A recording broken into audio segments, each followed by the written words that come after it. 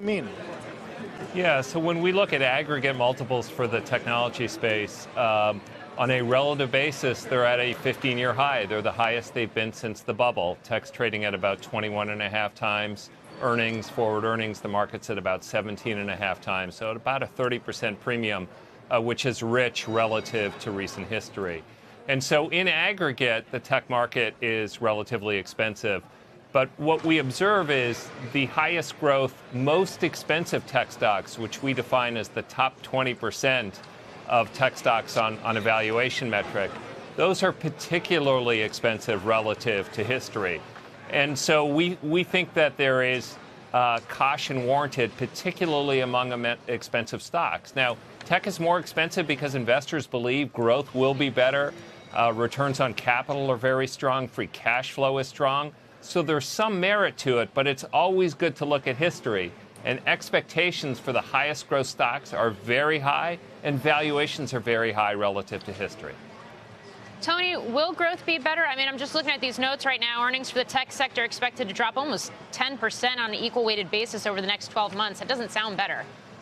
Well, on an equal, we do have a lot of big names that are coming off very tough comps. A name like Apple, for instance, a name like NVIDIA, et cetera. And so there are a number of companies that, had really great years last year. There was a strong economic cycle. We had tax reform, et cetera.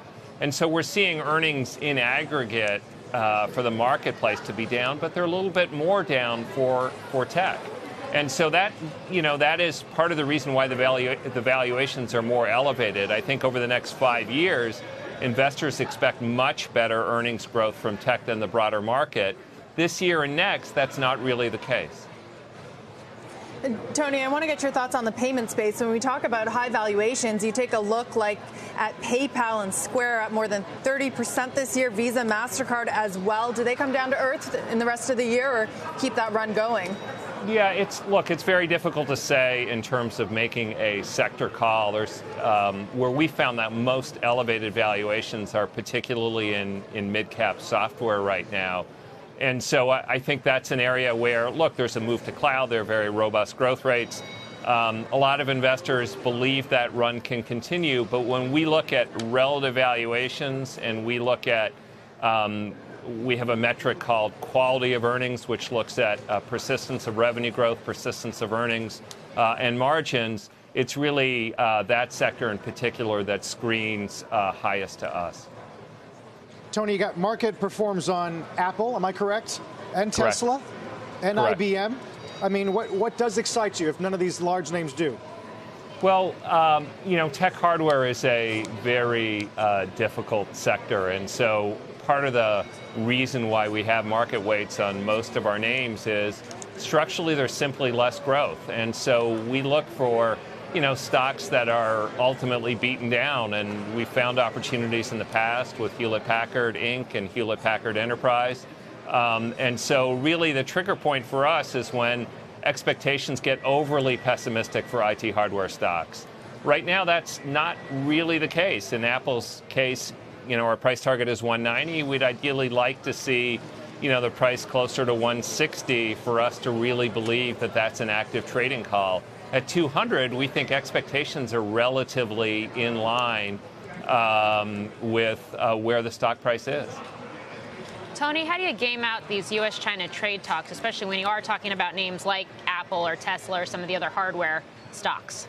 Yeah, look, Apple has very significant exposure, the most in our coverage universe, in part because China's a big end market. It's about almost 20% of Apple's revenues. And there could be significant retribution in an escalating trade war where China not only makes it more difficult for Apple to sell its equipment there, but it also makes it more difficult for Apple to produce things there. So vendors that are like Hewlett-Packard Inc. or Apple in our coverage universe that manufacture a lot in China and also have in-market China exposure are the names that we worry most about. And look, this has been a seesaw. I think at the beginning of the year, people were nervous. Then there was a truce for 90 days, and people kind of forgot about trade, and it re-escalated, and now obviously we have some important meetings later this week. But hardware stocks in particular, the two that I mentioned, are highly exposed to China and very sensitive to daily news flow around those talks. Tony, is there an opportunity in the ride-sharing names like Uber and Lyft? I mean, no exposure to China. Uber has an investment in Didi, but they're still trading below their IPO prices. And if you believe Uber is ultimately going to be a mega cap, there's a long way to go. How are you looking at these names? Yeah, I mean, I don't cover Uber specifically, so I'm remiss about commenting on valuation.